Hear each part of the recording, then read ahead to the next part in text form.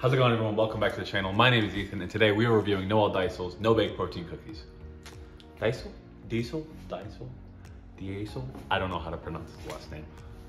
Anyways, no bake, no oven necessary, no microwave necessary. It does need to get stirred up on a pot, so there's that, you need that. But the ingredients list is real simple. I think I should already have it around, so let's get into it. All right, for this recipe, you will need some protein powder, milk of choice, I'm using almond, oats, I'm gonna go old fashioned rolled. That's what I usually use for no-bake cookies. We're gonna go for some peanut butter. I'm gonna use peanut butter powder and then I'm gonna make it into peanut butter. A low-calorie syrup, some cocoa powder, some vanilla extract, I'm using imitation, and then some salt. He didn't specify what kind of salt, so I'm assuming iodized just due to the fact that there isn't a lot of it.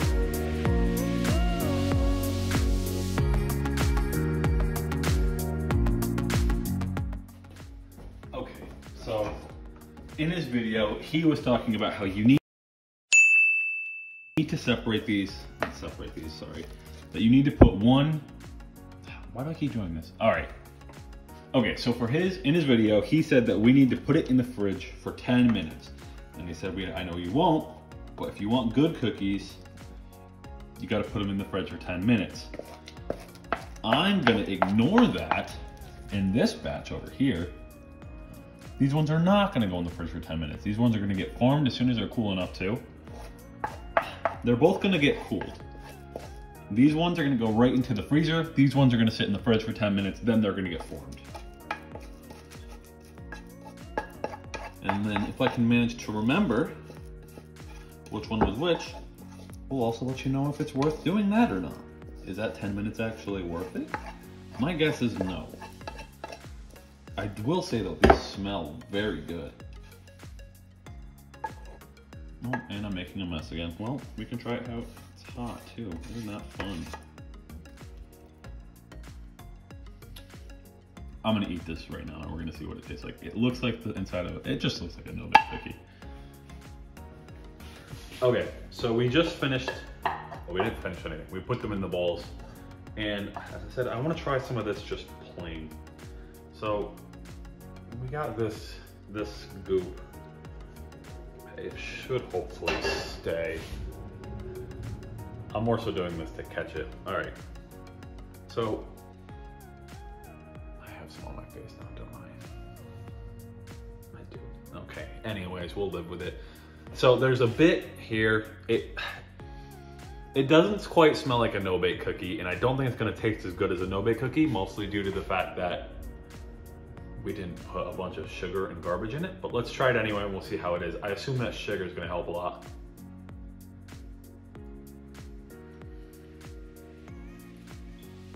I just taste the oats, the cocoa powder, maybe that protein powder in there. I assume it's gonna taste exactly like that once it's cold too. Yeah, so, yeah, I mean, it tastes a lot like a lot of everything else we're kind of eating. You just really can't get around that protein taste. The tasty protein power bounties that we made, if you want to put a video of that here or something like that, it was good. It was good and it didn't have that protein taste. They did have that very banana taste though. The beans, didn't hide that well, and their macros weren't that great. And that was the closest thing we had that wasn't just a very protein forward taste. He used a different brand. He used Rise protein powder. Maybe you could say that the Rise protein powder is a lot better, but I don't think that this is, it's not gonna taste any different in my opinion. Whether we immediately freeze it, or if we put it in the fridge for 10 minutes and freeze it, or if we do this or do that, they're all gonna kind of taste the same. I could tell if there's oats in it, but if you put the rest of that and you gave it, a cake texture like we've had before, the protein brownies, they all kind of taste the same. But anyways, yeah, we're gonna go ahead, we'll put one in the fridge, one in the freezer, 10 minutes each, and then we'll take the one from the fridge out, we'll form that then, and then we'll put it in the freezer, and then we'll see what the difference. Actually, Should we freeze it or should we just see if it like forms? Because in regular no-bake cookies, do you actually put them in the fridge? I'll look it up, let me know. And then we'll do that, okay? Okay. See you back. See you back. Season. Okay, I don't know a proper way to do this without making a mess. So we have a spoon here. I have so much cleaning to do already. It's on me, it's on me. All right, we're gonna use a knife. You probably should use a spoon, but I feel like this will somehow be less messy. Maybe. Do I want big cookies? Or do I want, what kind of size cookies should we go for? Let's make 4 out of this.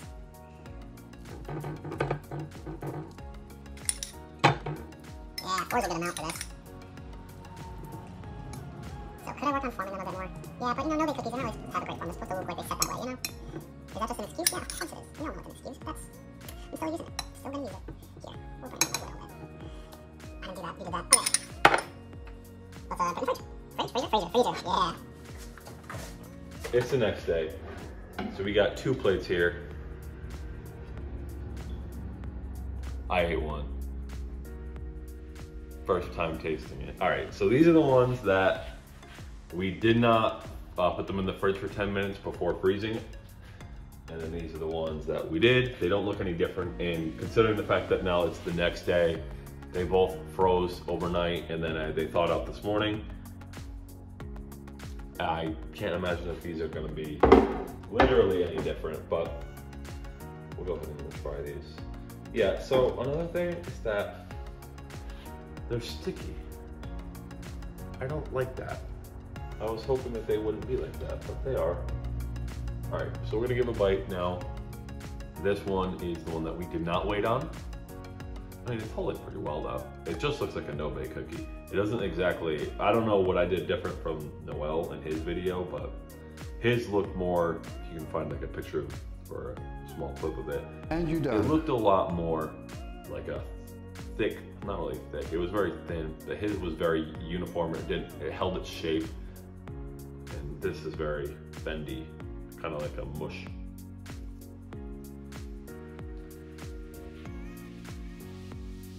Yeah, I mean, it has that very protein forward taste to it. And I am concerned that it's my protein I used in this one because I used an isolate.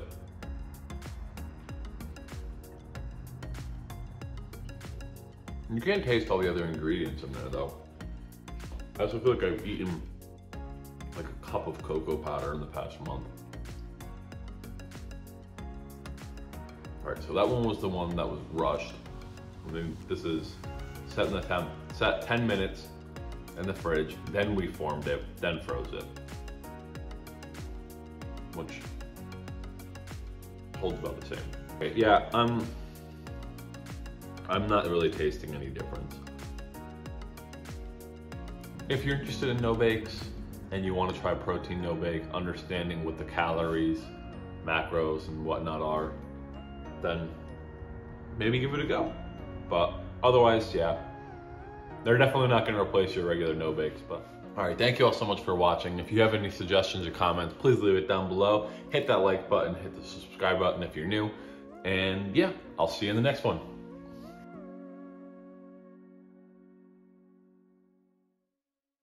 They're very thick.